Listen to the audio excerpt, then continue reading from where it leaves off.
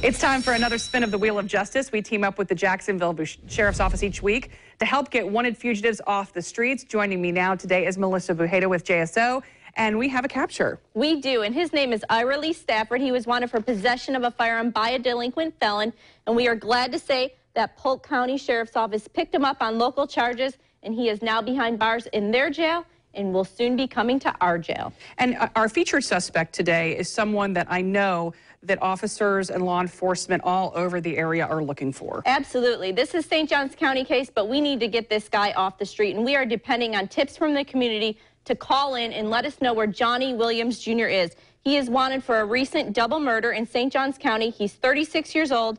Everyone in the Jacksonville area, St. Johns County, Clay, everyone in Northeast Florida needs to be on the lookout for Johnny Williams Jr.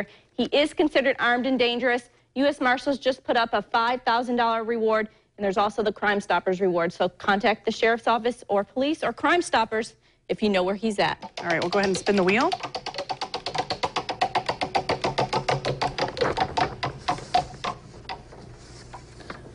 Cornelius Mann.